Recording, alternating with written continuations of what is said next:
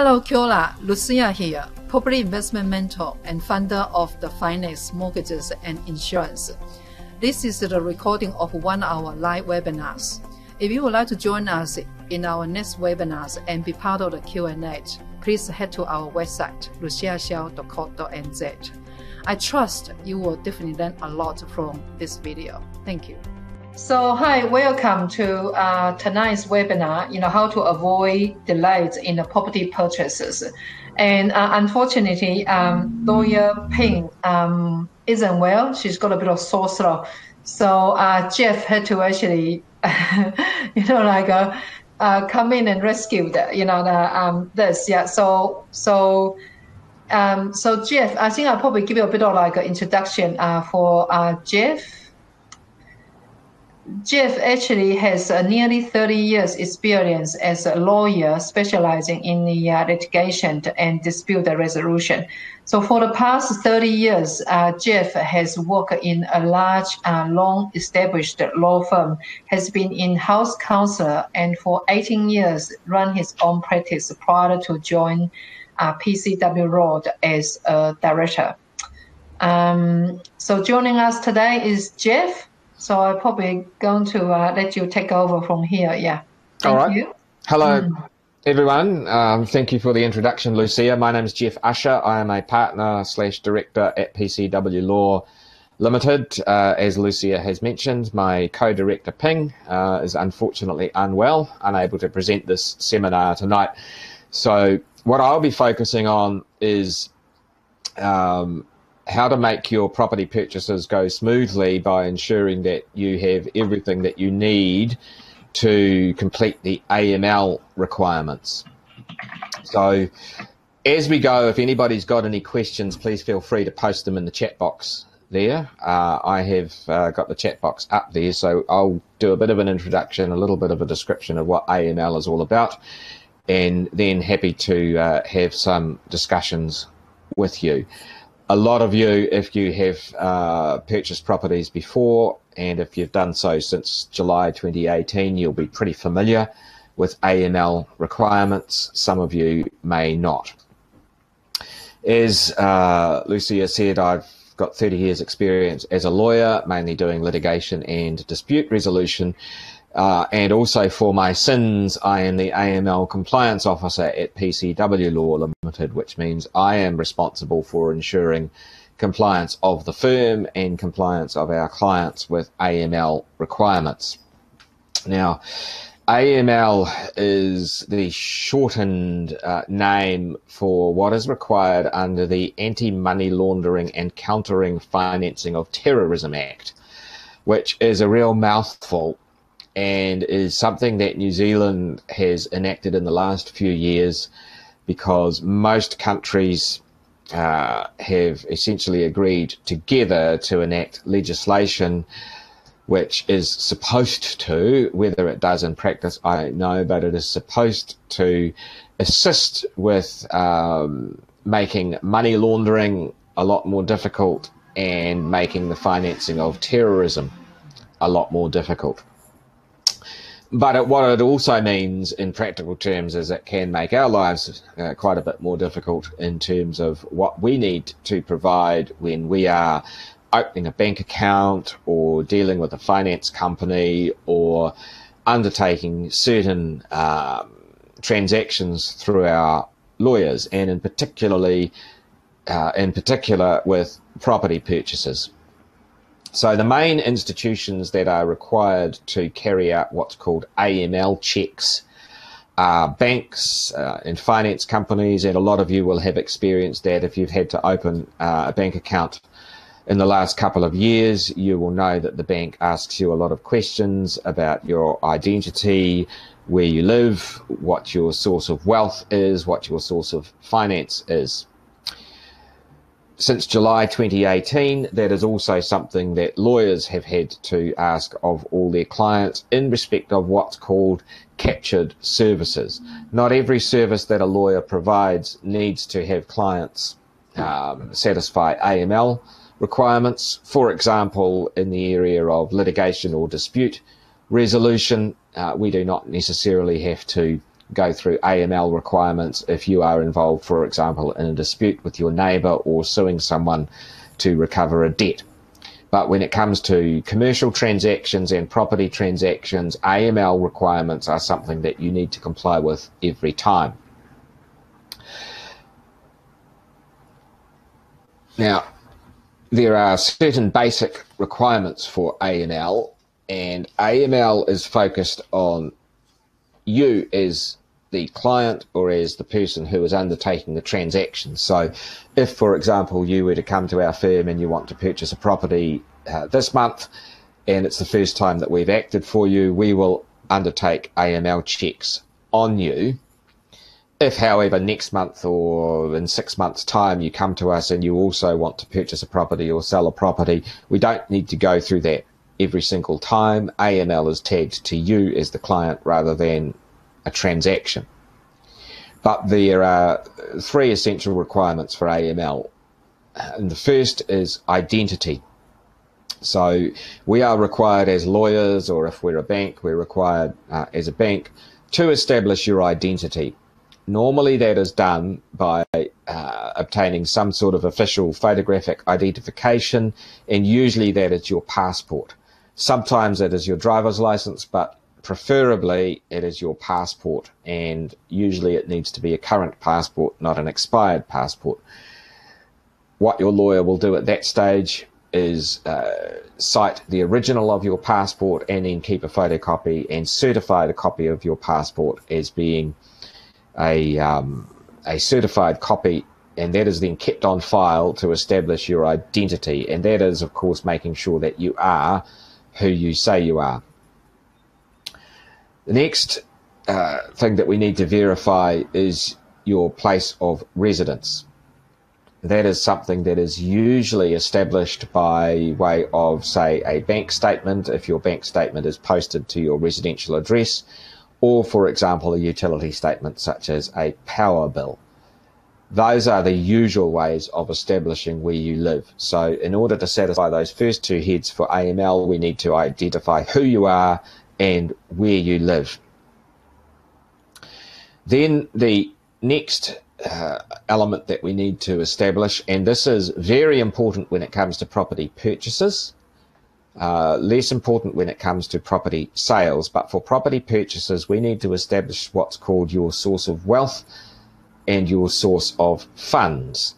So for example, we would need, if you are purchasing a property, we would need to see bank statements showing your income. If you are on a salary, sometimes we need to see what is in the balance in your bank account.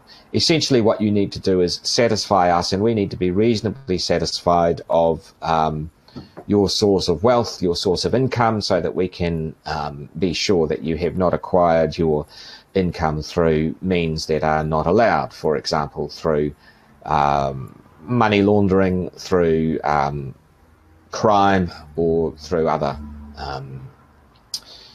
unlawful means. Now, sometimes establishing source of wealth is relatively easy, and in fact not sometimes, most of the time that is something which is relatively straightforward. We can see bank statements, recent bank statements, we can see proof of your salary, for example. But we act as a firm for many Chinese clients, for example. Some of them are reasonably new to the country. Now, putting aside restrictions that such people will face on buying residential property in New Zealand, if, for example, they're wanting to buy a commercial property, it can be quite difficult to establish what the client's source of wealth is or their source of income if they have not recently been earning money or built up significant wealth in New Zealand. So what we often will have to do is obtain from China audited statements, for example, in relation to a client's business in China, or bank statements in China, setting out what the client's income has been. Often what we obtain is bank statements showing the client's salary. going into their Chinese bank accounts. Now, sometimes that can be reasonably straightforward, but what we always have to be aware of is the potential delays if we are obtaining financial information from overseas, not only in terms of actually getting copies of those documents and making sure, for example, that we have audited statements by your accountant in China, but also, of course, we have the language issue. If documents are in Chinese, for example, then it is often necessary to get those translated. Now, we have a number of Chinese-speaking staff here, so that is an advantage at PCW Law because we're able to have staff immediately look at documentation and establish whether or not it says what it says, or it says what it is supposed to say.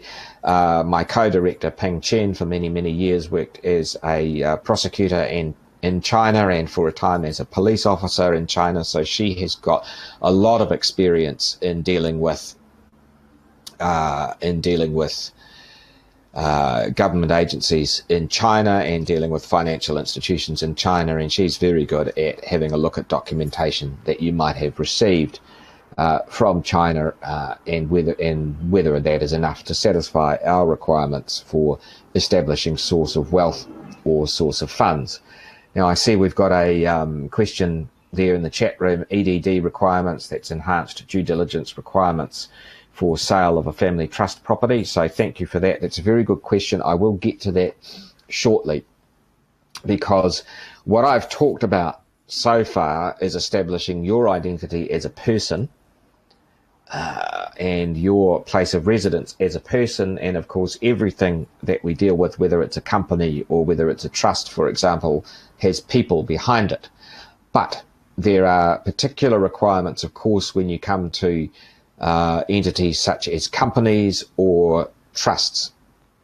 So using companies by way of example, it is necessary to do what's called customer due diligence. That is identification and address on all directors of a company, on any shareholders who hold 25% or more shares in the company, anyone who has authority to act in relation to bank accounts of a company and who has signing authority. In other words, anyone who's got effective control over that company. So again, just a tip: if you have a company and that company is involved in a property transaction or a commercial transaction and there is some urgency, but there is a need because you haven't engaged with this particular lawyer before to undertake AML checking, then it is important to make sure that you've got the names and addresses and identity documents for everybody who might fit into those categories of directors, people who are 25% shareholders or more, and anyone who's in effective control of the company. Now, for smaller companies, of course, that's usually the directors of the company. But of course, for larger companies, you may have someone who's neither a director nor a shareholder, but is, for example, the CEO or is the general manager. That person may be somebody, if they are in effective control of the company, that is somebody that we may also need to do customer due diligence on. Check their identity, check their place of residence. And then, of course, in relation to the company, we also need to undertake source of wealth and source of income. One of the other things that we need to undertake is what's called whether or not somebody is a politically exposed person, PEP.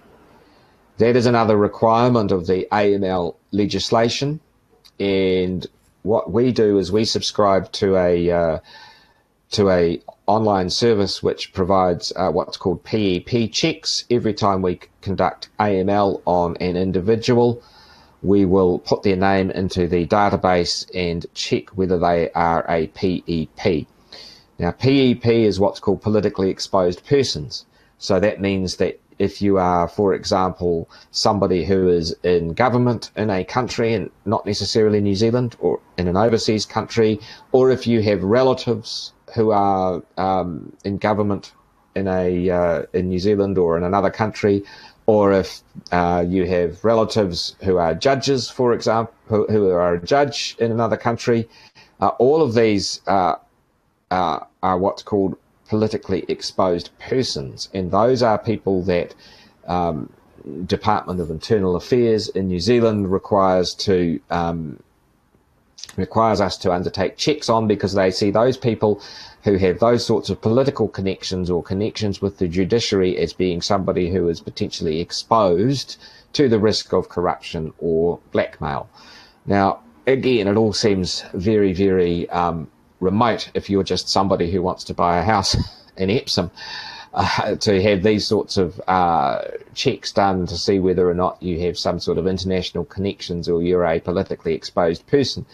And again, we may question how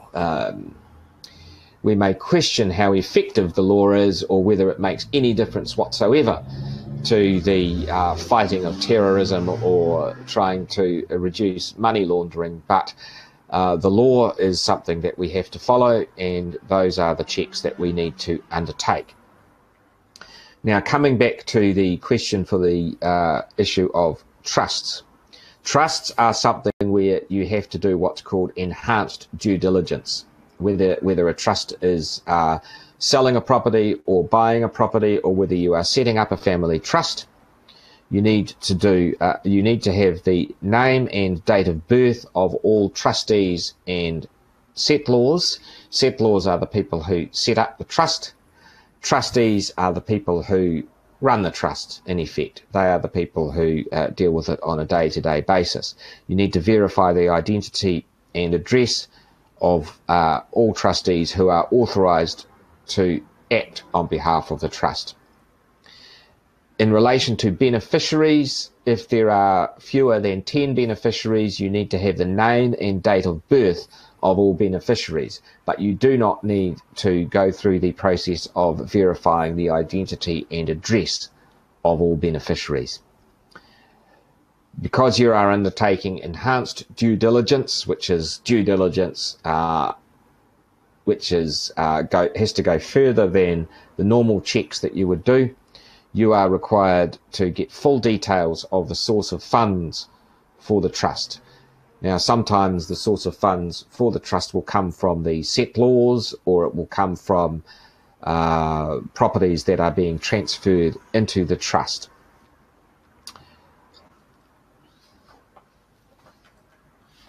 Now, sometimes you can have issues arising with AML which can cause you real problems, and I will give you a case example. For example, over the last couple of days, and we've managed to resolve this issue today, we have a client who is purchasing a property in New Zealand for a reasonably large amount of money, around about $5 million. Unfortunately, due to some communication issues with their previous lawyer, AML requirements for the finance company that is providing the mortgage for them to buy the property were not properly communicated, and we were left in a position where settlement is coming up tomorrow, and finance has still not been approved because the finance company was not satisfied as to the source of wealth of the clients. Now, the issue that we have with that is that these clients are very, very wealthy people, and they have many, many assets and a lot of money in New Zealand. But the finance company was saying to us, in order to satisfy our AML requirements, we must see the source of funds in China, which is where these people's money originally came from. Now, even though that was more than 15 years ago, that is something that the finance company was insistent of.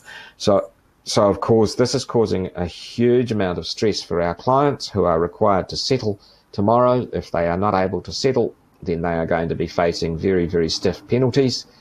under the sale and purchase agreement for every day that they are unable to settle.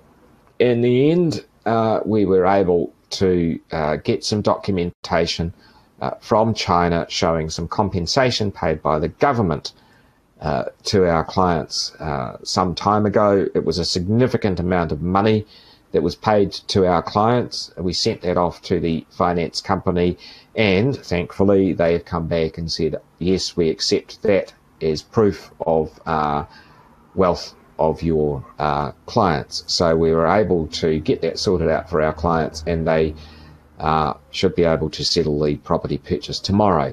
But you can see the importance there of making sure that AML is dealt with at a very early stage. Really, as soon as you engage with your lawyer, any AML issues need to be dealt with. And if you're dealing with a bank or a finance company in particular, they also have AML requirements that they must undertake. And it wasn't enough for this finance company to know that our client had significant amounts, millions of dollars sitting in bank accounts in New Zealand, which of course the banks themselves would have already undertaken AML on. But the finance company's response to that was, no, we still must undertake our independent AML checks. However, with a bit of stress and a bit of creative thinking and putting together our collective experience, we were able to get that result for the client where they are now in a position to settle. Yeah, I think we got another question from Keith, is that if the beneficiary is actually named, full CDD needed. I don't know, did you answer this one? Or? No, normally we do. Sorry, can you? You're just accidentally hiding yourself. I've dropped out. No, my connection seems low at the moment, so you're on audio. Oh. Sorry, guys. I have an internet issue. Hopefully that'll resolve itself shortly. Can you hear me okay? Yeah, no problem. No, look, if the beneficiary's named, you don't need full CDD on the beneficiary. Like I said, if you've got 10 or fewer beneficiaries, you need the name and the date of birth of those beneficiaries, but you don't need to undertake customer due diligence on the beneficiaries. What you need to do is make sure that the trustees and the settlors have had customer due diligence undertaken on them. Okay, right.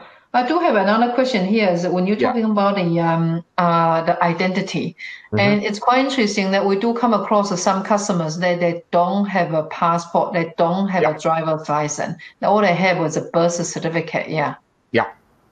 That is very, very difficult because you need to have your photographic identity.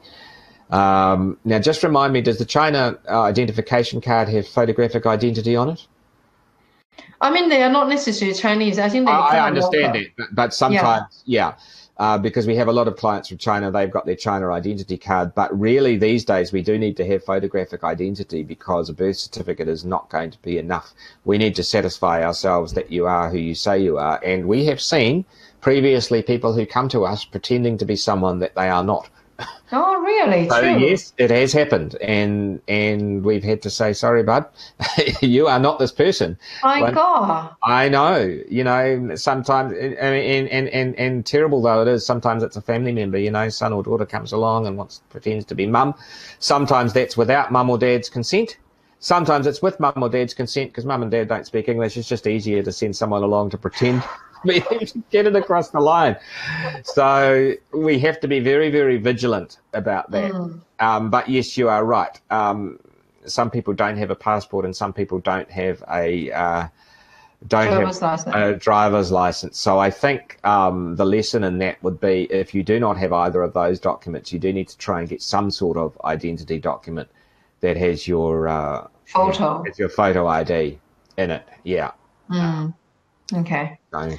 All right. So we got a question here one is from Mio. Yeah. So if the remote situation that AML checks find some form of deception, is that reported or is? No, we are required to provide what's called suspicious transaction reports to the to DIA. And that is compulsory if there is some sort of transaction where we think, oh, this may have, money laundering or terrorism elements to it.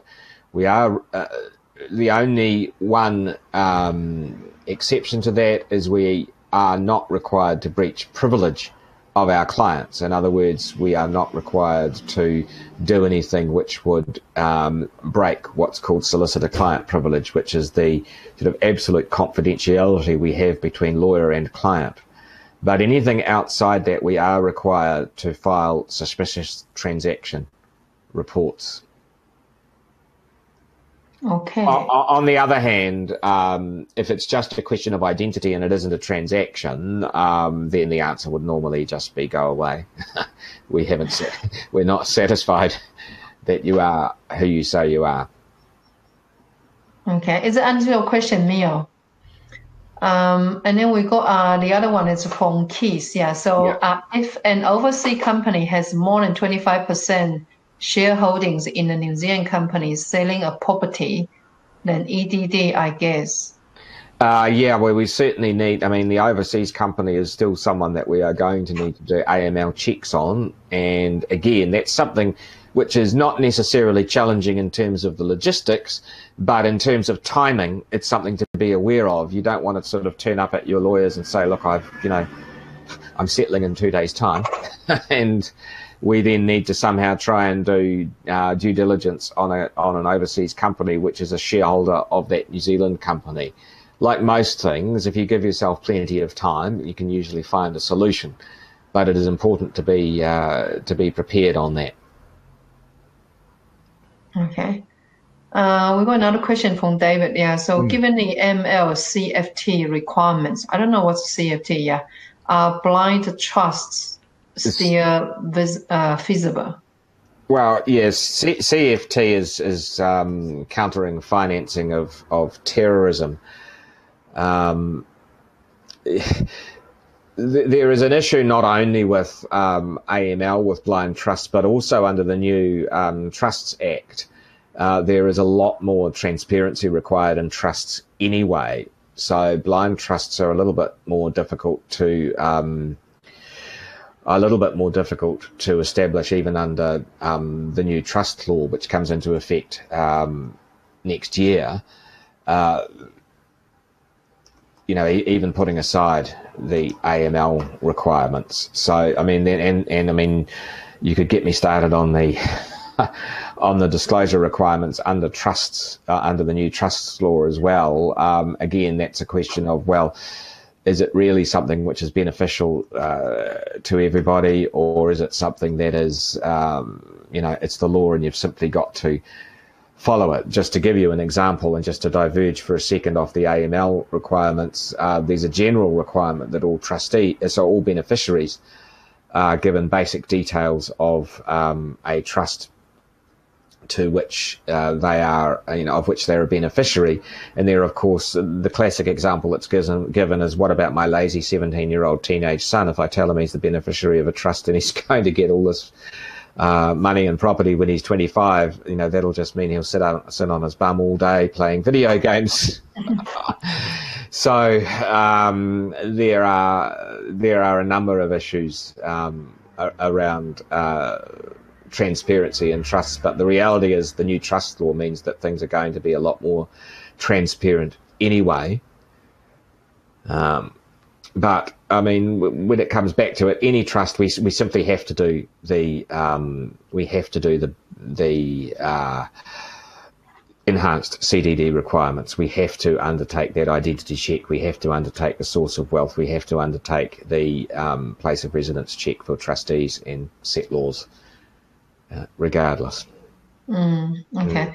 I don't know whether you come across this, but I think we do come across one or two clients kind of like having an issue trying to transfer the money from, from China, from overseas to New Zealand. So what, and obviously you got all those foreign exchange companies, and that doesn't seem the way to, and we kind of in a position that, need to actually get customer the advice of what they should do and things like that. So I don't know what will be your advice for that. Yeah. Well, there's two issues. The first is actually transferring money. And, you know, we have a lot of clients who, you know, as things have tightened up in terms of getting money out of China, for example, it's made things a lot more difficult. They may have, you know, significant assets in China, but actually getting it here to New Zealand is a different story. But getting back to your question, we're talking about using foreign exchange companies, for example, to transfer funds. I don't think there's a particular issue with that. It's like anything, is making sure that it is completely transparent. You've got the documentation. The issue from an AML point of view is what is the source of those funds. I mean, how you get it to New Zealand, I don't think really is the issue. If you're using a foreign exchange company, that should generally be fine. Foreign exchange companies, of course, are subject to their own AML requirements and very stringent AML requirements. And if you've been following the news, you'll know that some of them have faced very, very significant penalties for failing to comply with AML requirements. Some, in fact, have faced penalties of millions of dollars where there's not even been a suggestion that they've been involved in money laundering, but they simply haven't fully complied with their AML obligations. And in those circumstances have ended up with penalties of millions of dollars, even though, you know, they haven't actually been doing the really bad stuff, money laundering. They've simply failed to undertake customer due diligence, failed to check source of funds, failed to do the proper checks that they're required to at law.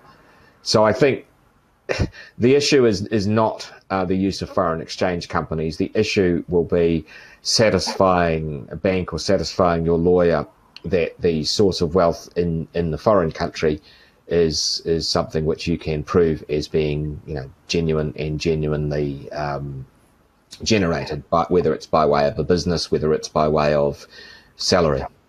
Oh, right. Okay. Okay. Oh, that's good. Yeah, that's good to know. Yeah. Yeah. Okay. I wondering what else, have we got more questions about the for Jeff? Yeah, because Jeff is actually, he just been going to the court for the whole day, so it's quite a busy lawyer. This is a pleasant break.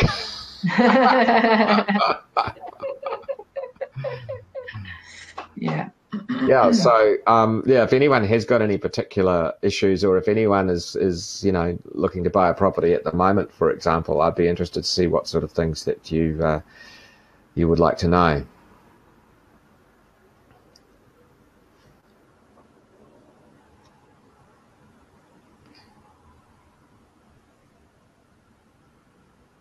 Yeah, I don't know, Jeff, do you have any other like case studies that maybe you can share with you know, like the audience? Or yeah, I mean, I think again, one of the issues is verifying source of funds, source of wealth from foreign countries. I mean, our experience generally is with China.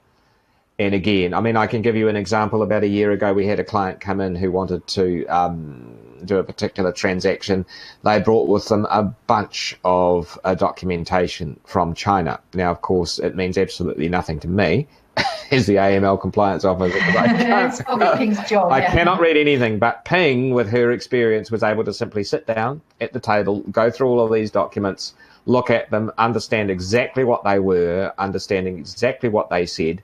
And not only that, but understanding that, yes, these documents do appear to be genuine because, again, Ping's got that experience from having worked in government in China and knowing whether or not something looks as though it is a genuine financial statement, for example, or a genuine statement from a government entity in China. Because, of course, the danger is if you do not have that experience, you know, I could go off, or another law firm could go off and get the documents translated, but you really don't know whether it's something that has genuinely come from a government agency in China, or genuinely come from a bank in China, or whether it's something that somebody's cleverly just forged. It can be very, very difficult sometimes to really get to the bottom of that. And I mean, it's a question of, I mean, AML to some extent is a question of risk assessment. And let me give you an example. For example, if you are just undertaking a fairly standard residential property purchase, then you will get your identity, you will verify your place of residence, and you will, do some checks on source of wealth and source of income. But let's say the purchaser is a 19-year-old kid, and they're buying a $2.5 million property. Then of course the red lights go on, and you at that point need to say, okay, there are some flags here that we need to investigate further. What is the source of wealth? What is the source of income? Now, if it's a 60-year-old who's been in business in China for 30 years, those sorts of red flags don't go up. But a 19-year-old kid walking in and saying, I want to buy this $2.5 million property, you do need to make sure that you are drilling down into what their source of wealth is. Now, often it's very legitimate. Sometimes it's come from mum and dad. But sometimes, of course, these days one has to be very careful. You see lots of kids driving around in Lamborghinis, and every now and then you see the police with their tow trucks and their armed response teams taking away the Lamborghinis and the Porsches because they are saying that they have been purchased, for example, with drug money. And we are involved, and we act for people who are accused of having accumulated their wealth through illicit means, and the difficulty that you have with that, and again I'm digressing slightly from AML, but the difficulty you have with that is the police do not even need to get a conviction. They do not need to charge you. If they charge you and they prosecute you, they have to prove beyond reasonable doubt to a court that you have been dealing drugs or whatever it is that you are charged with. But if they want to take your assets, all they have to do is prove to what's called the civil standard, i.e. more likely than not, 51%, that your houses, for example, have been purchased from dealing drugs or, prostitution or whatever the illegal activity is. And they don't even have to prove that you bought all of, your assets. It just has to be tainted, just has to have some of the purchase having been funded from those illegal means, and then they can happily potentially take away all of your cars, all of your houses.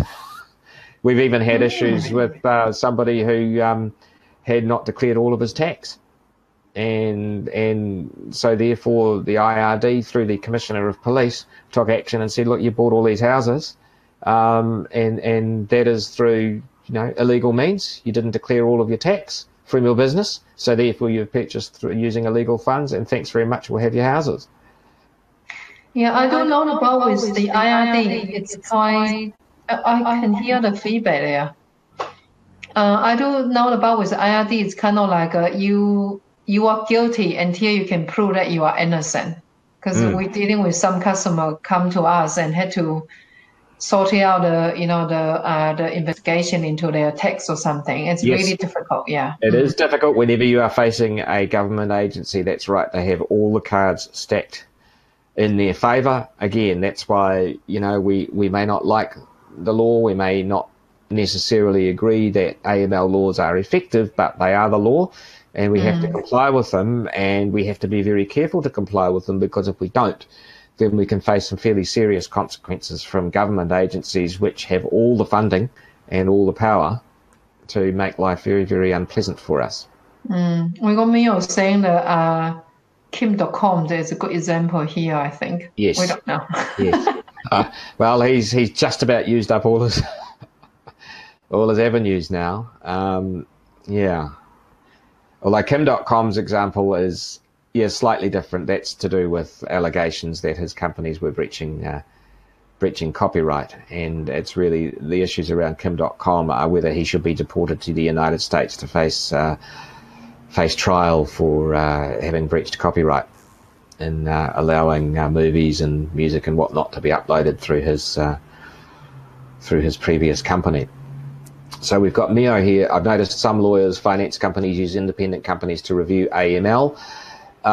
It is not something which is a requirement. We have very, very good AML processes in-house. As I said, I am the AML compliance officer, so we do not use independent companies to carry out our day-to-day AML. What we do is we use, as I've said before, we use the PEP database through a company called Centrix to undertake what politically exposed person checks. We also have had a couple of independent audits ourselves. When the AML requirements first came in, we were randomly selected by DIA to do what's called a desk audit, to have a look at our risk assessment and our compliance program, and we were very happy to find that we passed that with flying colours. We were in the top 10% of lawyers who were audited at that time. Then last year we had our what's called our AML audit, which is a requirement to have your AML processes independently audited by somebody who is not part of your company. So in that case, yes, we used an independent AML auditor. Very pleased again to report that we were the first of their clients to actually pass their audit. So we are very, very satisfied that our processes are stringent and robust. But even though we don't use independent contractors for most of our AML vetting, we are obviously independently audited as required under the AML regulations. And then we've got Echo here. If I receive financial help from an overseas parent, what documents are needed to comply with AML?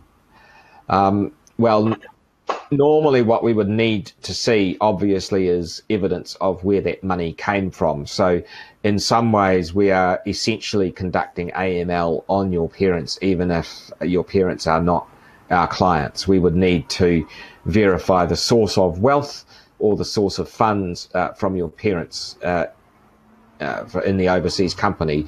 Again, that would mean looking at potentially audited bank statements of a company that's been trading for some time. It would look at potentially sale and purchase agreements and settlement statements for sale of property in that overseas company. It may involve looking at bank statements if your parents' income is largely salaries, for example. So in a way, you're doing a de facto AML check on the parents at that point. So thank you so much for joining us tonight. Yeah, Jeff. Yeah, I don't know. Have you got any last words you want to say, or yeah? Mm-hmm. No, just thank you, everybody who's tuned in on what's a beautiful summer night. I'm sure you've got lots of other things you could have been doing tonight, so thank you very much. I'm very happy that you've decided to join us, and I hope that the information that we've provided tonight is of some use to you. As Lucia says, very happy for you to just click on that link, and if you've got any further questions or inquiries, just fire off an inquiry to the website or send me an email, or there should be details on the website. So thank you very much. Hope everyone has a good evening. Yeah, thank you so much, Jeff. Yeah, all right, see ya. Okay. See you later, everybody. Bye-bye. Yeah.